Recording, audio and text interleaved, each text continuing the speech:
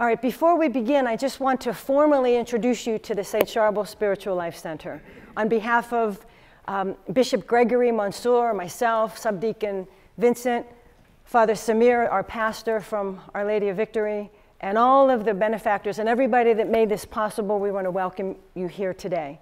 This is our first St. Sharbel retreat, and so it's a very, very special day.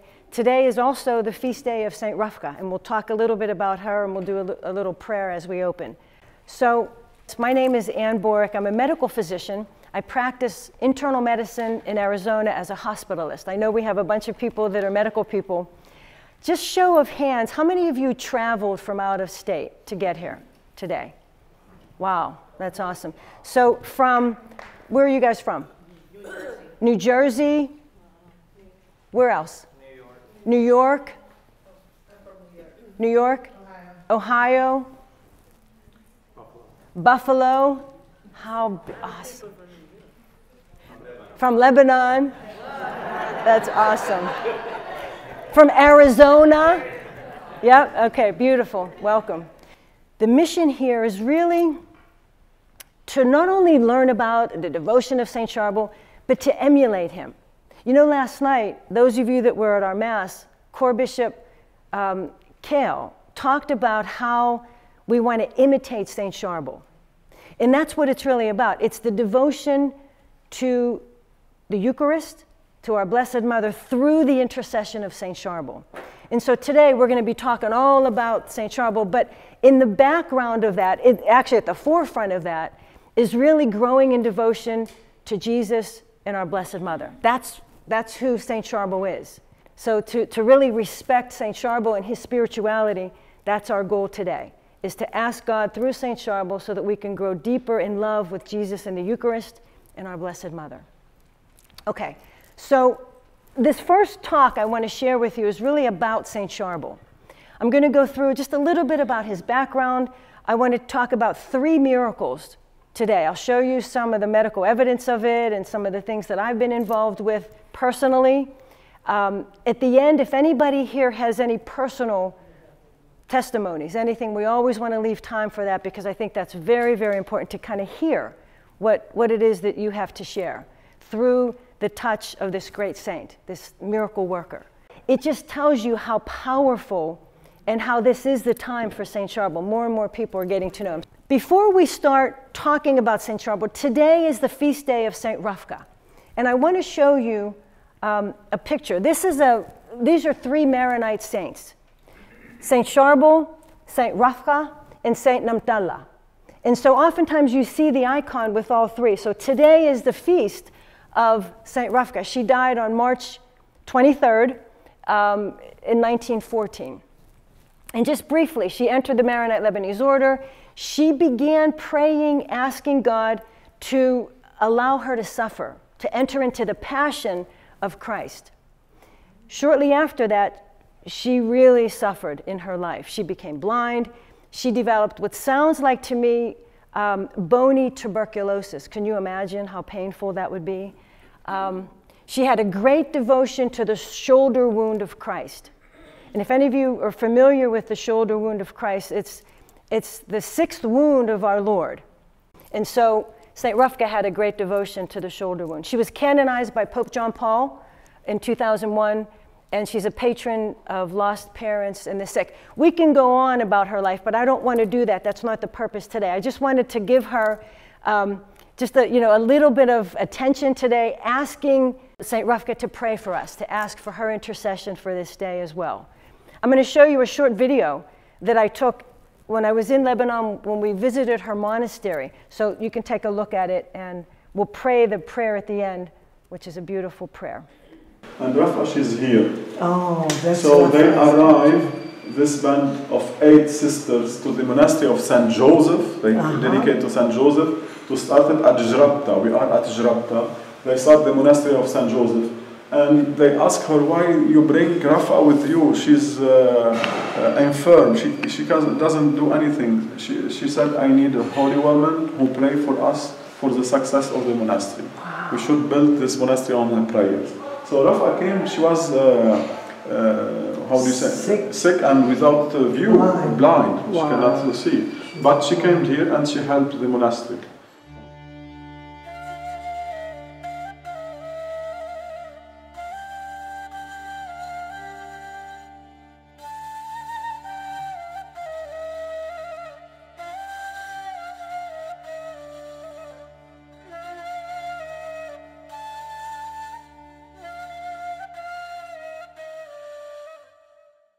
So this is the prayer. Let us just together pray this. We ask you, Saint Rafka, to spread real joy in our world which is suffering, to comfort sad people and make them happy and caring, to teach us to pray with faith in Jesus and to live peacefully.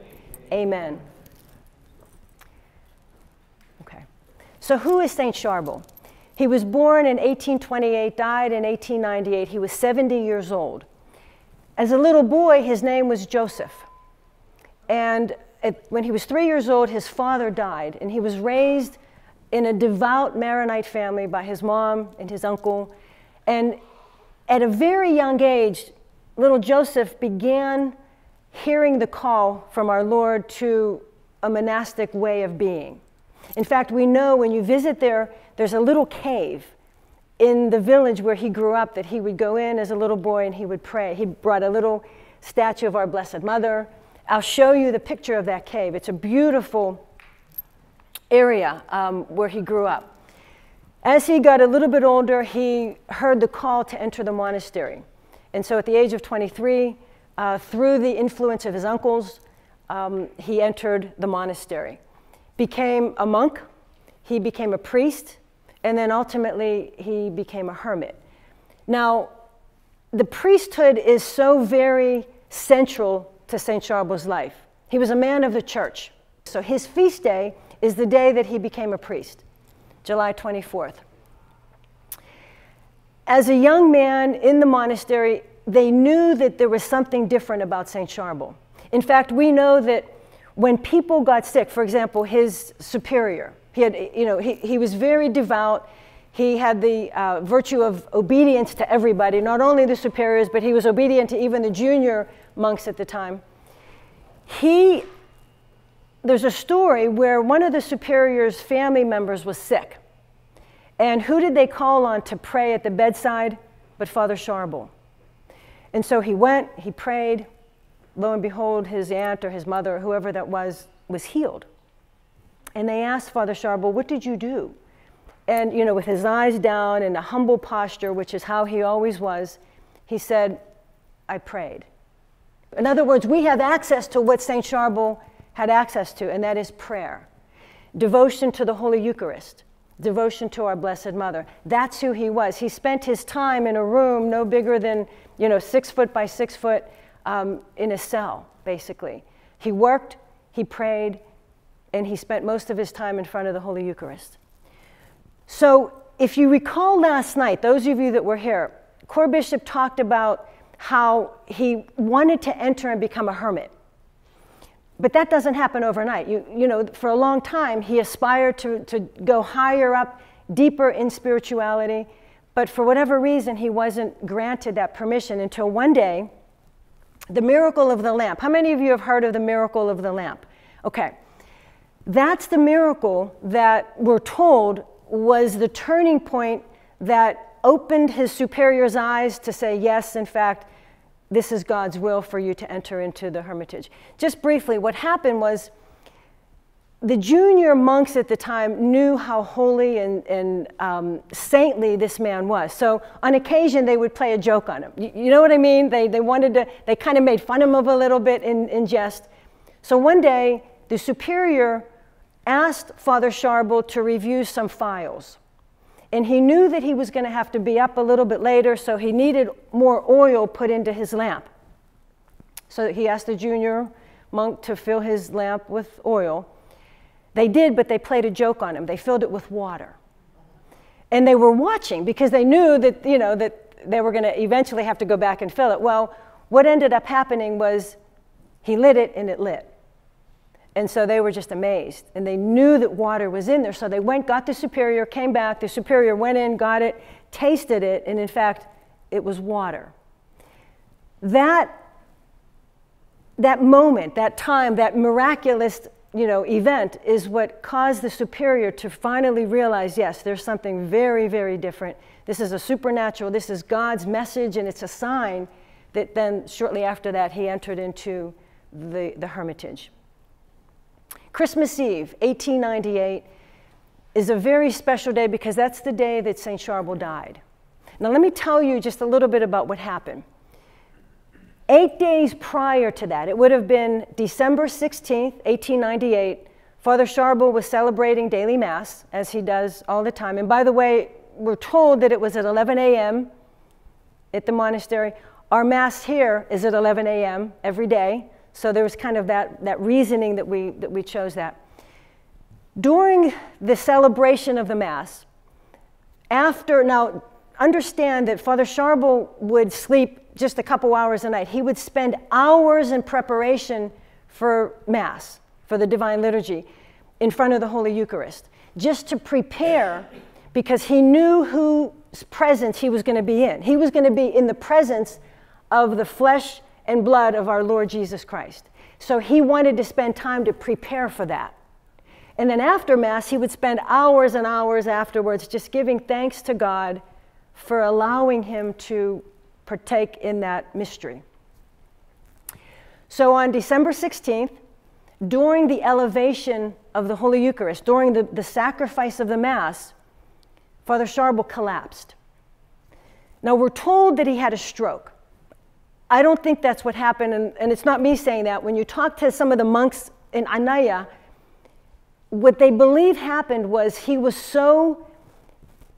came face to face with the living God.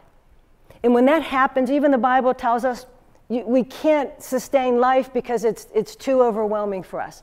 So he collapsed, but they took him to a cell, and for 8 days he continued praying the Father of Truth prayer. That was the first prayer that we prayed today. It's part of the chaplet. It comes from the 5th century. It's a beautiful prayer. It's part of the original Divine Liturgy. And so that was what he was praying. Father of truth, behold your Son, a sacrifice pleasing to you.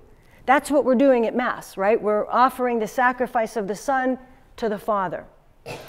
That prayer is a very, very powerful prayer.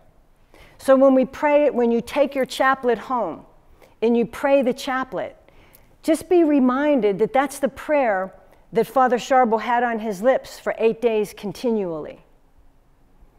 And continue to pray it. And so if we think about him coming face to face with the living God, and those words were being said, there's something powerful in those words. So anyway, on Christmas Eve, finally Father Sharbel, entered into heaven. How do we know that? Well, that night, when they brought his body into the Hermitage Chapel, and I'm going to show you a little video of all of the footage, and you'll see exactly where that was. We're told that a bright light began shining from the tabernacle onto St. Sharbel's face. There was one hermit in the chapel. And so we have that testimony. Now this wasn't too long ago. This was, 1898. Marianne, where's Mary?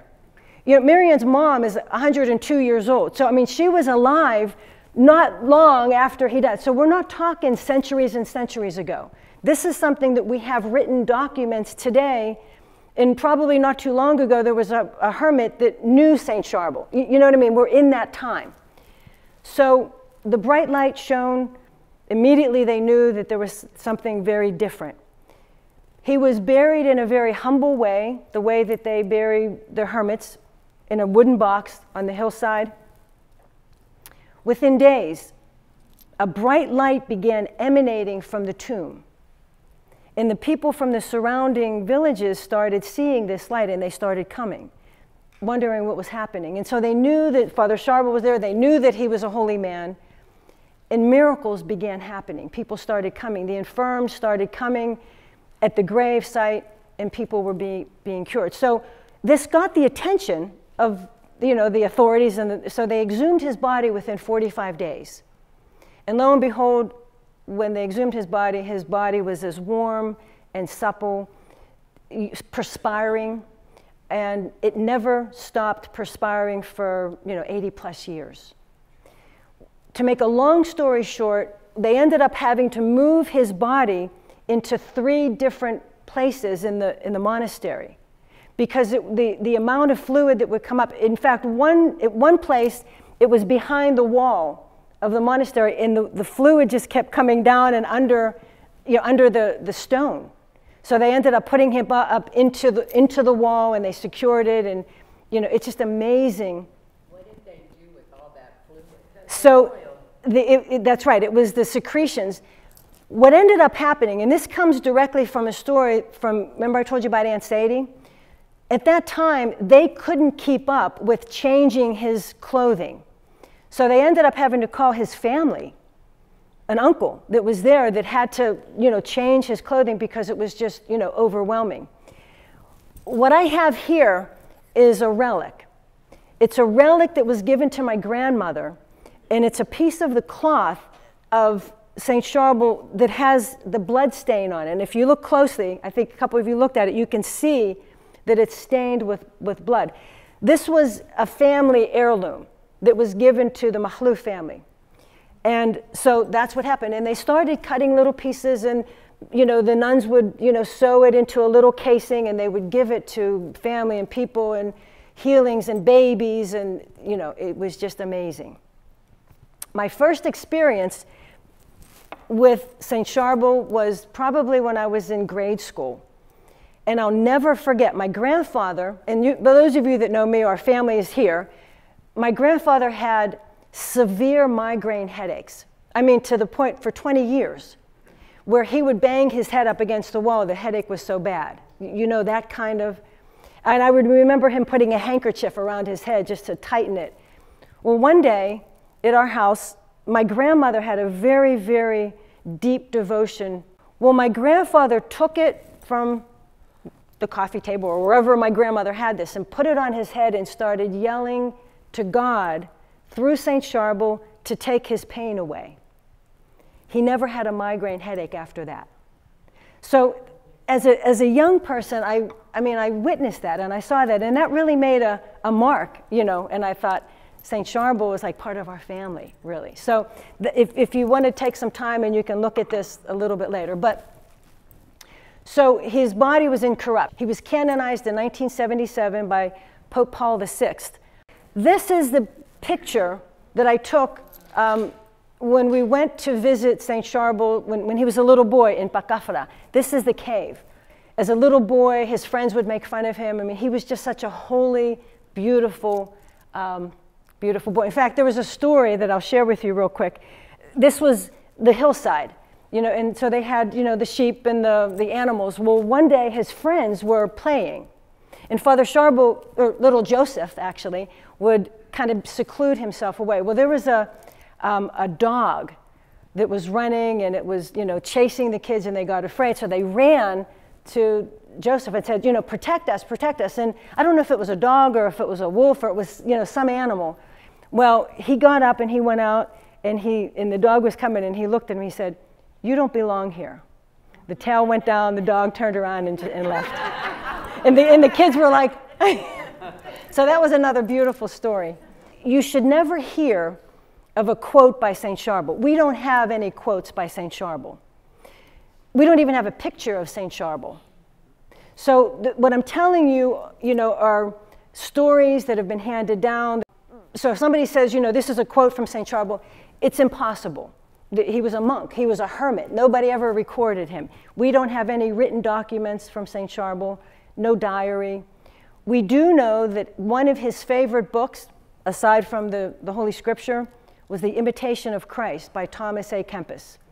And so if you look at our website here, one of the first virtual videos that I have on there is an audio recording of the different chapters of The Imitation of Christ. So I invite you to check that out. Now, I said that there's no picture of St. Sharbel. This is a miraculous photo. And the holy oil is a beautiful sacramental, but I got to tell you, there's nothing magical about the holy oil. It's a relic, and there's a lot of healings and miracles that happen, but just as much as gazing on the image, God's power through St. Sharbel's intercession can be just as powerful. What happened is one day, and in the video you'll see the actual photo. And I'll tell you exactly, it was 1950. It was May 8th, 1950. And the reason I know it was May 8th because that's St. Sharbel's birthday. And when I read that, I said, May 8th was St. Sharbel's birthday, 1950. There was a group of 5 seminarians from America that went to visit Anaya. They took a picture in front of the hermitage on the hillside. When they got the picture developed, there was a 6th image monk that appeared in the picture. That's how we have this image, okay? So it's a miraculous, beautiful picture. Let me see, this was Aunt Sadie's. This is the prayer for beatification of the servant of God, Sharbel. So this was one of them, which is the prayer to obtain graces, which is part of the chaplet. It's another powerful prayer. But this is an original picture. And this is the image that they used, because when you see the original photo, that's kind of what it looked like. And then they took the icon, and that's what we see today as the image of St. Sharbel, okay? So let me show you this video. This is a video that I did. It starts out in Bakafara, which is where he grew up, in his home. Then we move to the monastery, and then we move up to the hermitage. So take a look at this video. This is the original home of St. Sharbel in the village called Bakafara, where he grew up as a little boy.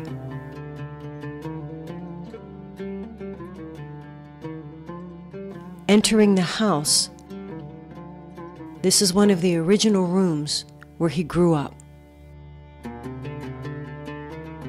This is the Valley of the Saints, also known as the Holy Valley. In this valley, we find the monastic heritage of Lebanon. In the monastery of Marlisha, we find the typical setting of a cave, a chapel, the stairs, the rock wall that gives you the feeling that you've left this world and entered into the tomb of Jesus. The cave setting is a reminder that we are pilgrims and that our eyes are fixed constantly on heaven. The monastery of St. Sharbel in Anaya, Lebanon. His body currently is in this place. Many, many miracles continue to occur here. This is a very sacred space in front of his tomb. This is the outside wall of the monastery. Entering inside, we see the chapel where daily Mass is celebrated. Took a picture of the monks outside, lined up against the wall of the monastery. When they developed it, a 6th monk appeared. It was St. Sharbel. And it's the picture that everyone uses for his portrait, for his icon.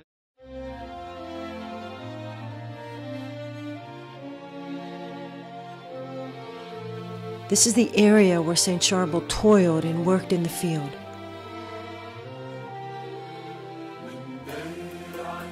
He lived out the rest of his life in this hermitage. This is where he was laid to rest, in this chapel. The cell of St. Sharbel. We see that he slept on the floor using a tree trunk as a pillow. We cannot say that St. Sharbel is just for the Maronite Church or just for the Catholic Church. St. Sharbel is a saint today for all the world, for all the religions. Because he is near God, he can put us near God.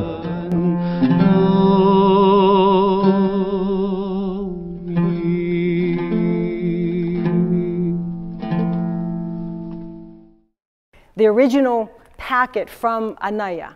Now, what we're told happens is they take a basin and they put pure olive oil in it. But in the basin is the relic of St. Sharbel, his bone. His relic is there, they put the oil, and it's saturated with his bone.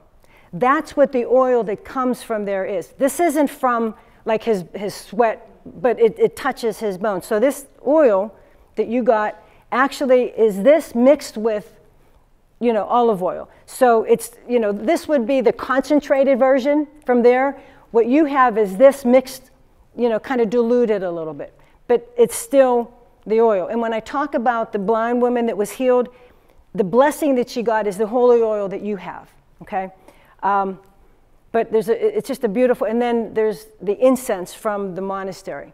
So that's where the holy oil comes from.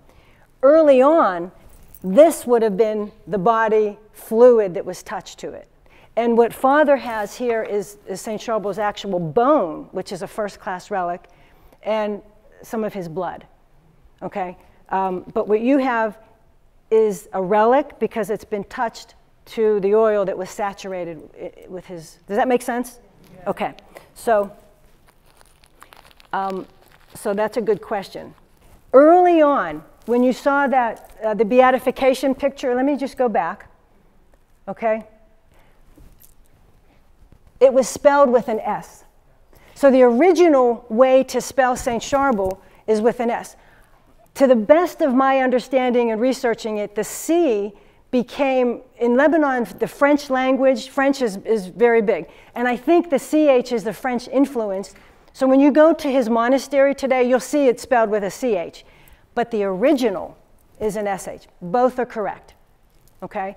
We chose to name this place with an S per the direction of His Excellency Bishop Gregory Mansour, because this is the original. Okay. Yes. What was his language? Was it Syria? He was Lebanese. Oh, Lebanese. Yes, he was Lebanese.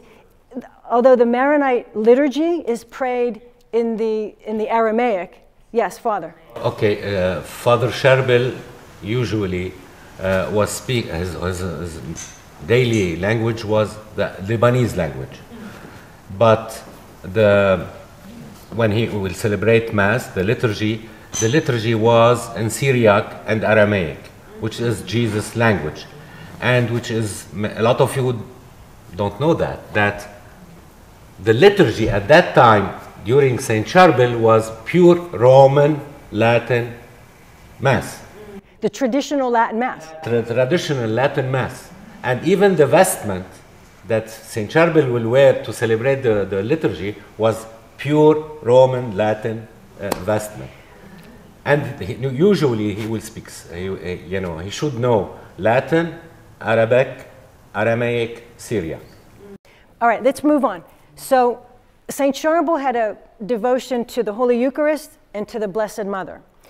This afternoon, we have a guest speaker, Father Daniel Maria Klimek, which I think is going to be a huge treat for all of us. I can't wait. I think it's good. He's going to be talking about our Blessed Mother. But I just want to take a little moment and talk about our Blessed Mother in the terms of how St. Sharbel knew her. There's a Greek word called gekeretomene. And if you look at the scripture, Luke 1, chapter 28, when the angel Gabriel came to Mary and said, "Kiere kekeretomene," that's the interpretation in the scripture, in the Greek original. And what that means is, kiere means hail, kekeretomene is a title. If you look closely in the scripture, the word Mary is not in there. The angel Gabriel never used the word Mary. We say, "Hail Mary, full of grace, the Lord is with you." But in the scripture, it's "Hail, full of grace." Now, what does this word mean, kekeretomene? It's more than full of grace. It's a word that has never been used in Greek literature before, other than for the Blessed Mother. And when the angel came to Mary, Mary was not elevated because the angel came to her. The angel knew who he was approaching. And he said, "You who have always been filled with grace and continue to be filled with grace." That's what kekeretomene means. Now, when we are asked by our Christian brothers and sisters, why Mary? What's so special about Mary? So you point them to Luke chapter 1, verse 28, and the word kekeretomene, which means you who've always been filled with grace from the moment of your conception, is actually our doctrine of the Immaculate Conception. So they say, well, where is the Immaculate Conception in the Bible? Well, here it is.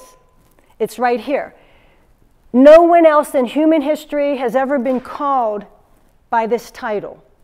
And so Mary is the Immaculate Conception. She's the one endowed with God's grace from the moment of her conception in her mother's womb, St. Anne. St. Sharbel had a devotion to our Blessed Mother because he knew who she was. Isn't that awesome? Okay, let's move on. Now we're going to get into some really fun stuff, the miraculous healings. I want to talk about 3 of them. Remember we said there's over 33,000. Probably some of you have experienced St. Sharbel's healing power. It's not uncommon. Okay, so the first one is Nuhad el-Shami, who had a stroke. Let's talk about that. The significance of this is the 22nd of every month, we celebrate this miracle. That's why we have the 22nd. So just briefly, this is a 55-year-old lady. This was 30 years ago.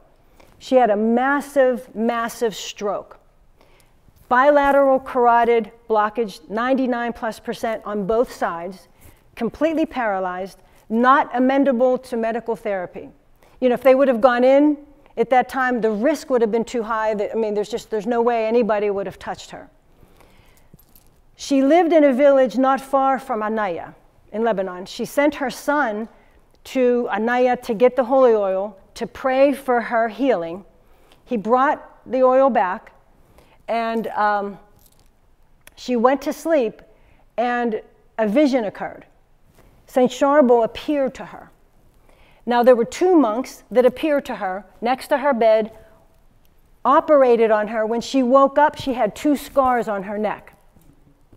Now, that sounds like, but I tell you, if you go there today, yesterday, the 22nd, she's there on the 22nd, she's there, and the incision bleeds on the 22nd of every month.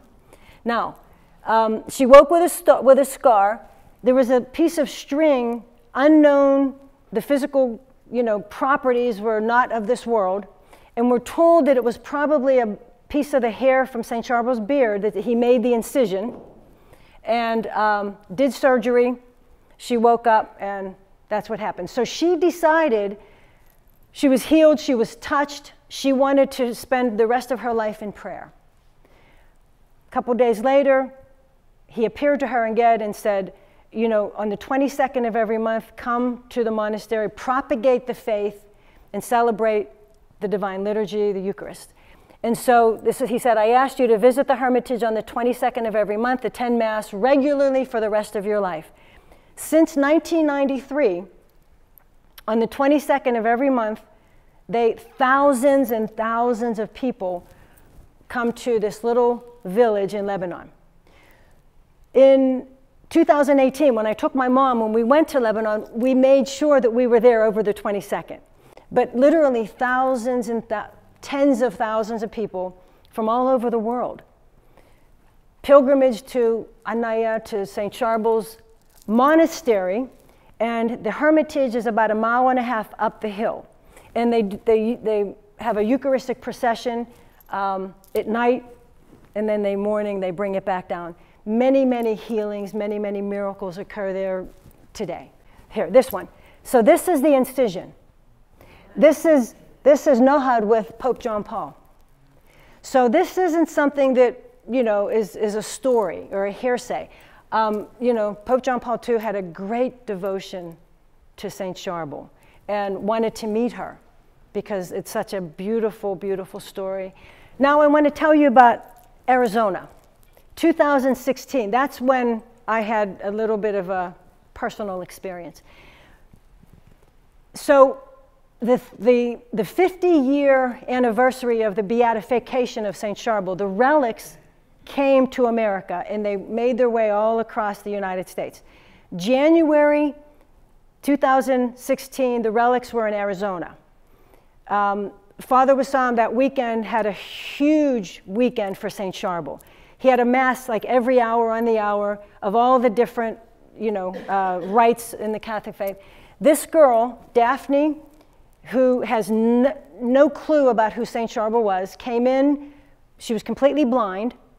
She came because her sister-in-law had heard about a little boy in Mexico that was healed through the intercession of Saint Sharbel. In Mexico, Saint Sharbel is a very popular, beautiful saint. So they brought her. She walked in with a white cane. She went to confession. She, at the urging of her sister-in-law, received the Eucharist and was blessed with the holy oil on her eyes by the priest. She left. Now, when you hear the story, and she'll tell the story, she said that she felt like somebody's arm was standing right next to her on the left side. And afterwards, she asked her sister-in-law, like, who was standing? And they're like, there was nobody there. The priest was there, and that was it. So immediately she started feeling something. She went home that night, 4 o'clock in the morning, severe pain in her eyes. Now let me tell you, her diagnosis was called pseudotumor cerebri, or what's called intracranial hypertension. It's a condition where the pressure in the brain is very, very high, to the point where the optic nerve is completely irreversibly damaged. So she went through many medical techniques where they tried to siphon off the CSF fluid to decrease the pressure. Nothing worked. So this was like the last-ditch effort. She was going to be put in a nursing home because she had 3 little kids. So that night, 4 o'clock in the morning, severe pain. To make a long story short, her husband smelt something that smelled like burnt meat, is what she talked about, and that they couldn't explain that. She went to her ophthalmologist. This was the 18th of January. Was able to see like shadows, but still couldn't see, but they did a complete mapping of the optic disc. 48 hours later, they brought her back. They did another complete mapping, completely 20/20 vision. Now, what's important about that is, let's fast forward. Now, she calls the priest and says, I think a miracle happened. He contacts me. We need to investigate it. We put a whole medical team together, and there's absolutely no evidence. I mean, I took her to 3 medical specialists, neuro-ophthalmologists, but what we have is that image from before and after. That is, there's nothing reported in the literature. It's just, it's absolutely amazing. Let you hear her testimony. Hello, my name's Daphne. I was blind from my right eye. I lost my vision from my left eye. And the doctor at the hospital told me that there was no way that I'm going to get my vision back.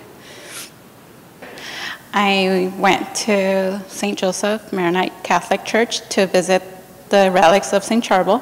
We get there for the healing mass, to touch the relics. But when we got there to the church, it was one of those times where you're just like tired, and you say, please God, help me. I'm tired. I'm gonna give in to you. Please hear me out. If you don't want to do it for me, do it for my kids. It was 4 o'clock in the morning. I felt my eyes burning. Did a thorough exam. Interestingly, her vision didn't come back on that first exam. Within 48 hours, when she went to a second ophthalmologist, her exam was completely normal. They did the test, and I couldn't see clearly. My 48 hour, I had 20/20 vision. We as a medical committee in reviewing this case cannot explain this medically. Like the doctors said, there is no explanation. God healed me.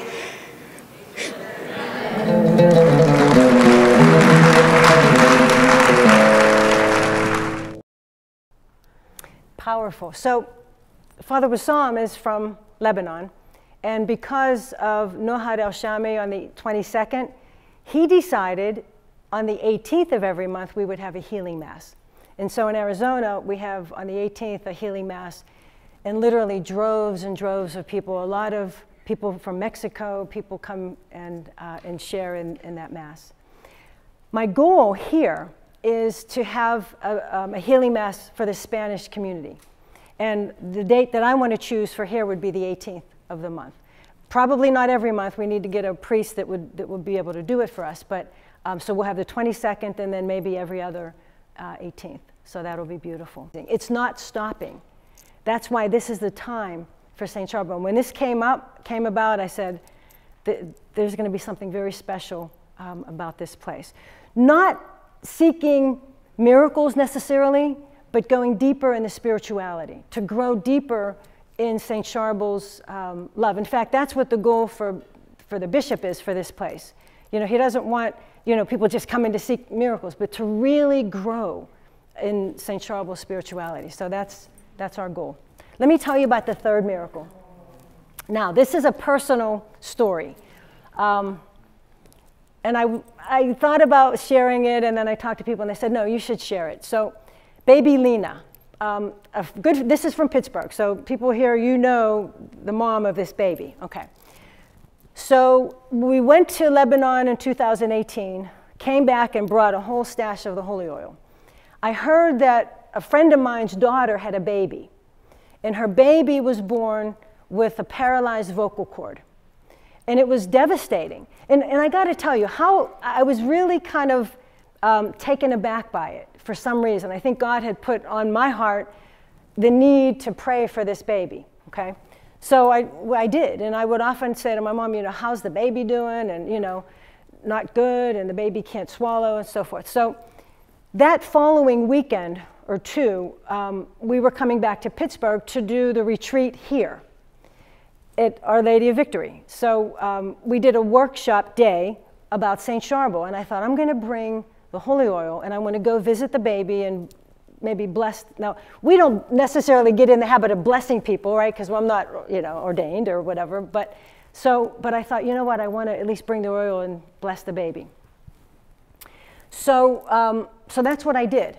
I came, went to the hospital Friday night that evening, took a Q-tip, and walked in. I remember the mom was holding the baby, and she said, I said, no, you know, all I want to do is just say a little prayer, see how you guys are doing, and that's what I did.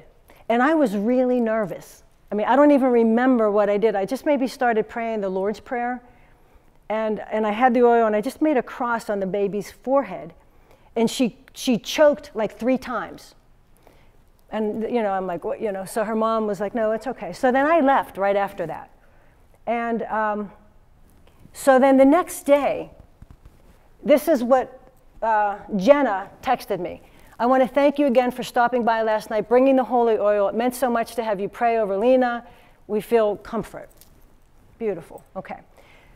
2 days later, the baby's going home. Now, so that was Friday. Saturday, they did a swallow eval, and the baby passed it. They took the NG tube out. And Lena is going home today. Truly believe in my heart it's because of the prayers and the holy oil of St. Sharbel. Ever since that day, we put oil on her head. Progressing words can never be able to express our thanks, okay? So then, a few days later, Lena's doing really great. She's still eating, hopefully gaining weight. Again, I'm sorry. I had asked her, in my response back, I said, do you remember the baby choked 3 times? Because that was really a prominent thing. And she replied and said, I do remember having 3 stridor coughs. It's amazing, such a miracle. That was the last time the baby coughed, was when the oil was being put on her forehead. So I mean, in my heart, I'm thinking, wow, this is really, really something. So then, this is the picture of the baby, you know, a couple years later, she's eating ice cream. And she's doing great. She's part of our community here. And, but it's the prayer. It's the faith that really helps to do that. And so that's the third healing miracle that I wanted to share with you today, okay?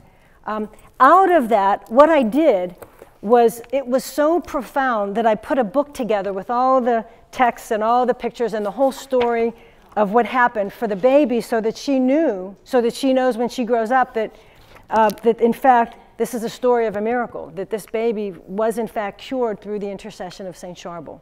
The St. Sharbel chaplet, there's 5 charisms, if you will: poverty, chastity, obedience, love of the Eucharist, and love of the Blessed Mother. That's who St. Sharbel was. So if we begin a devotion from today on to St. Sharbel, what does that look like? It looks like a devotion to the Holy Eucharist and a devotion to our Blessed Mother, okay? He doesn't want attention put on him, right? I mean, he's a monk, he's a hermit. But through his intercession, through his prayers, you know, when he heals, what did he say to the superior? What did you do? I prayed. So it's through the power of God that, you know, that manifests through him and through his prayers, okay? I want to invite you to, it's called the St. Sharbel Prayer Net, Global Prayer Net, and it's a free downloadable app. We started this prayer group that spans across the globe, and on the 22nd of every month, there's an assignment where you get assigned to somebody to pray for that person, and then that person prays for somebody else, and it's like a link. And now we have probably close to 600 people, but more than that, we go live and we pray the chaplet, we pray the rosary, and so it's not uncommon, I mean, you guys are part of it, to go live and have people in Uganda, in Malaysia, in Canada, I mean, all across the globe where we're praying together, minimum 20, 30 people at a time. It's a beautiful little kind of ministry that we have, so I invite you all to be part of it if you're interested. So that's the Mighty Network app. Okay? Any other questions or comments that you might have about St. Sharbel or anything that we talked about? No, you mean for me personally? So that changed you? Yeah, I mean, it changed my way of practicing medicine. That's how it changed me. I mean, you know, I've always kind of, I mean, I would always be in church. You know, I've always been, loved to be in the atmosphere of the church, of the Eucharist, but how that miracle changed me is as a medical doc, for whatever reason, those of you that are medical, you know, we can be at daily mass and then we put on our white coat stethoscope and then you become a different person, right? Because we're not allowed, we need to be politically correct and all that stuff, right? This happened, that barrier dropped, and I got to tell you how powerful it is to pray at the bedside of patients. How I mean, it's transformed the way that I practice medicine as a hospitalist, and as a result of that, I think my patients are being, you know, really touched by that. I've never invited somebody to a prayer and have them refuse it, whether they're Catholic or not.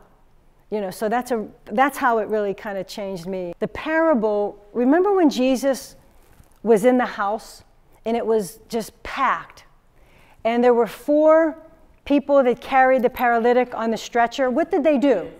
They went up through the roof and they brought him and put him right in front of Jesus. You know, and what did Jesus say? The paralytic was healed. He said, it's your faith that saved him. So we have the power to pray for each other. It's intercessory prayer. What's a recurrent theme that keeps coming up and up and up is that nobody is introduced to St. Sharbel that he doesn't want to get to know. It's amazing when I tell you that, I mean, that really is the case. So that if you're here today, there's a reason that you're here today. If you've traveled, I mean, you're not here to see me. You know, there's a reason that St. Sharbel wants you to be here, that he wants to manifest his power of Jesus in your life. There's absolutely no doubt about it.